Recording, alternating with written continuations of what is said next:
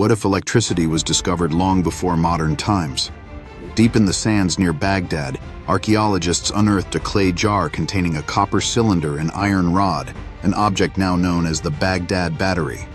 Estimated to be over 1,000 years old, this artifact has baffled historians and scientists alike.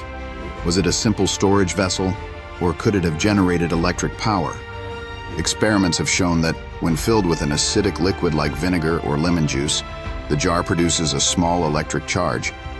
Some theorize it might have been used for electroplating metals, offering a glimpse into remarkable technological curiosity during the Islamic Golden Age.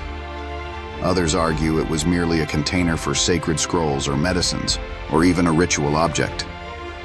No written records from the era reveal its true purpose, leaving its story cloaked in mystery.